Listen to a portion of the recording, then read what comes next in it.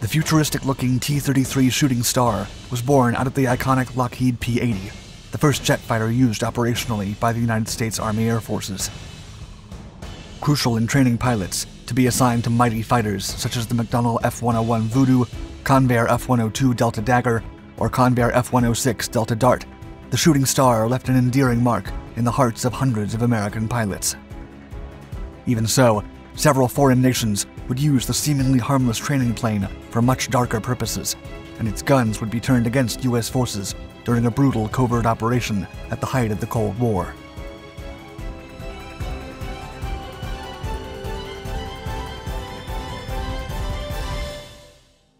A fearsome predecessor. In the latter days of World War II, the defeated Third Reich continued to hold one advantage: its superb aircraft engineering. A remarkable example was its ability to produce the first operational jet fighter in the world, the Me-262 Schwalbe. Britain and the US were seriously concerned and eager to not be outdone by Nazi Germany, so the US Air Force commissioned Lockheed for a secret task in the summer of 1943 to develop a state-of-the-art jet fighter. However, there was a catch. The aircraft manufacturer only had 150 days to deliver a prototype. After months of excruciating work and planning, Lockheed exceeded expectations, delivering the sleek XP-80 prototype in 143 days. The new jet fighter was named P-80 and would be known as the Shooting Star due to its staggering 600-mile-per-hour speeds. Ultimately, Lockheed not only fulfilled the deadline, but delivered a marvel of American engineering.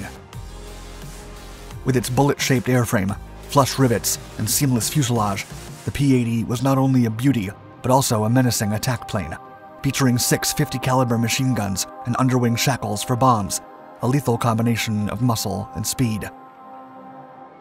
The Shooting Star could only see limited action before World War II ended, but soon became an absolute game-changer in the Korean War.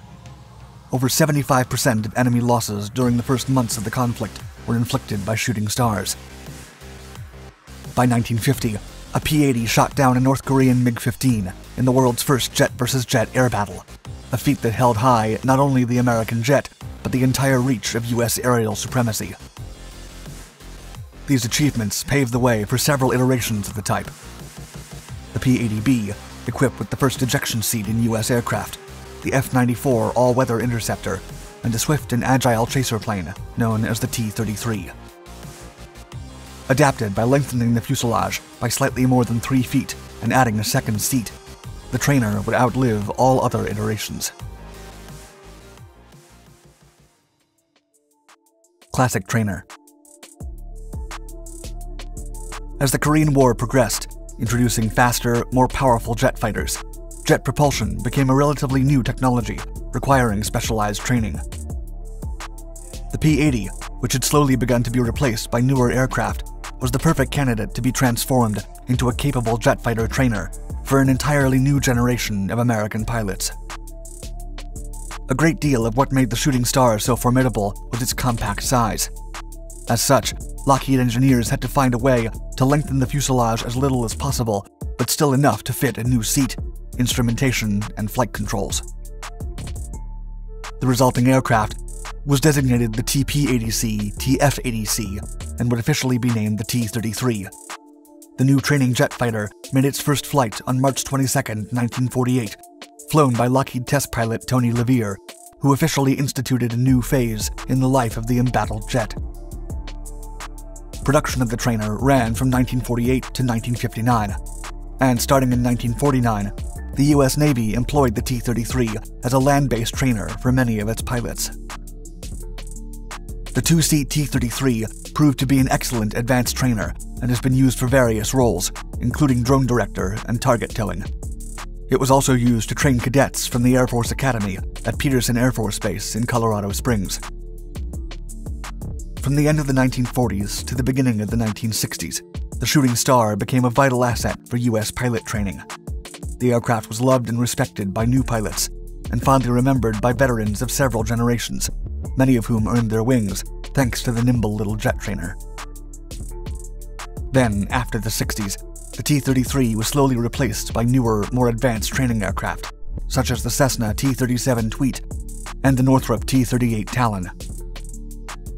Subsequently, many T-33s were assigned to train McDonnell F-101 Voodoo, Convair F-102, and Convair F-106 Delta Dart pilots, serving as proficiency trainers and practice bogey aircraft, while being fitted with similar equipment to operational fighters. Also, several shooting stars went to Tactical Air Command, where they aided in training F-106 and McDonnell Douglas F-4 Phantom II pilots until they finally retired. The last NT-33 was retired in April of 1997. Still, other shooting stars would continue to fly for decades. Chase planes. In a heartfelt ceremony, Boeing retired its last two T-33 chaser planes on December 4, 2020. The two specially adapted shooting stars had spent the better part of 40 years guaranteeing the safety of all Boeing commercial airplanes during their delicate first flights. The stunning chaser planes, donning their characteristic blue and red paint jobs, flew in formation for one last time after a long career of escorting massive airliners and closely monitoring their performance while alerting even the slightest anomaly. A Boeing representative commented on their importance, quote, "The T-33s have supported many flight tests for Boeing over the last 4 decades. They served as the safety chase planes for the first flight of nearly every new and derivative Boeing commercial airplane, starting with the 767 in 1981 through today's 777-9.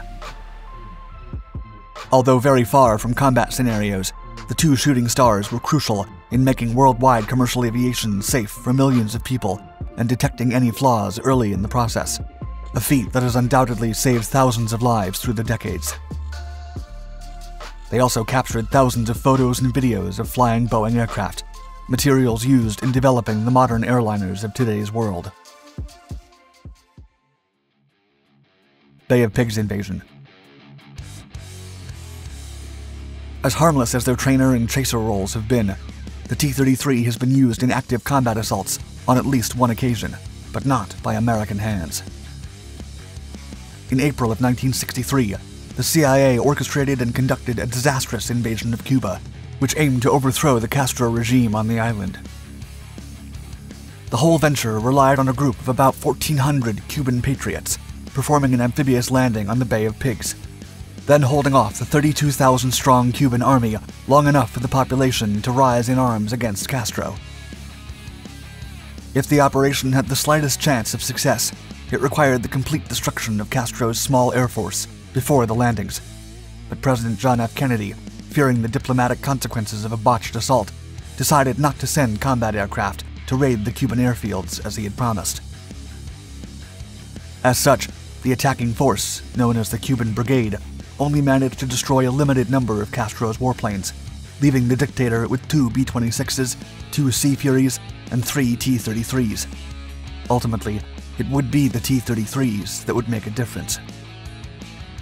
At midnight on April 17, 1961, the first CIA agents landed on the Bay of Pigs beach to mark the place of the landings. But what was supposed to be a deserted, desolate beach was covered by coral and was the site of a large beach party. Even so, the assault could not be undone, and the Cuban Brigade began to land, supported by a few American warplanes. At dawn, Castro's Air Force attacked, led by 3 T-33s, heavily armed in a makeshift fashion. Action. The agile jets immediately shredded through several landing troops and managed to sink 3 of the brigade ships. Such ships held most of the communications equipment, ammunition, and supplies, leaving the Cuban Brigade wholly depleted. U.S. warplanes were ordered to perform only support roles, but even so, half of the B-26s were shot down by the T-33s and forced to retire.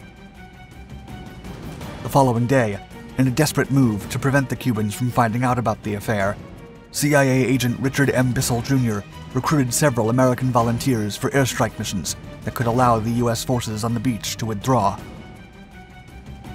Nevertheless, the 6 B-26s that flew to Cuba were met by fierce T-33 fire, forcing them to escape after dropping just part of their payloads. 3 U.S. aircraft were shot down, with some of the crews surviving just to perish in a subsequent gunfight on the beach. The US made no further efforts to support the Cuban brigade and the CIA agents among them. Cornered and depleted, the remaining force surrendered on April 20th. As humiliating as the operation had been, one thing was clear. The T-33 trainer aircraft was one hell of a fighter. Thank you for watching Dark Skies. For more exciting military content, click on your screen and check out our other Dark Documentaries channels, where we delve into the fiercest battles in modern history and the groundbreaking technology behind them. Also, hit the bell icon to be notified of our newest content. Stay tuned.